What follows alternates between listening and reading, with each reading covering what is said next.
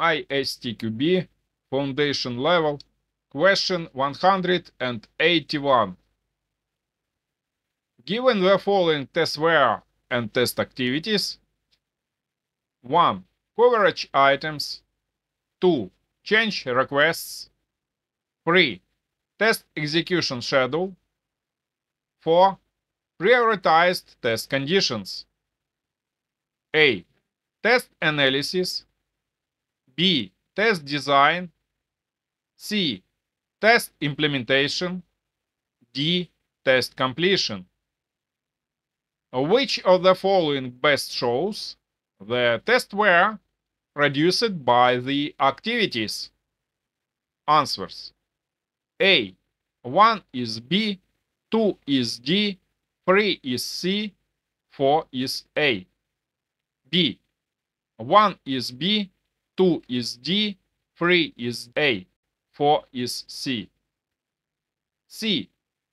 1 is D, 2 is C, 3 is A, 4 is B. D. 1 is D, 2 is C, 3 is B, 4 is A. Take a moment to subscribe to my channel and hit the bell icon to don't miss new ISTQB questions and answers that will help you guaranteed enhancing your skills. Join us on this learning journey. If you find value in that I do and my videos help you, then you have the option to donate through the links in the video description to I can release new videos on ISTQB questions on a regular basis. Let's look at all the statements from 1 to 4 according to ISTQB Syllabus. Statement 1. Coverage items corresponds to the test design. Test design testware involves prioritized test cases, test charters, coverage items, test data requirements, and test environment requirements. Statement 2.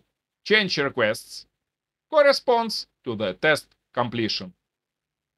Test completion testware involves test completion report, documented lessons learned, action items for improvement, and change requests as product backlog items. Statement 3. Test execution schedule corresponds to the test implementation. Test implementation testware involves test procedures, automated test scripts, test suites, test data, test execution schedule, and test environment elements such as stubs, drivers, simulators, and service virtualizations. Statement 4. Prioritized test conditions corresponds to the test analysis. Test analysis testware involves prioritized test conditions, e.g. acceptance criteria, and defect reports for defects identified in the test basis.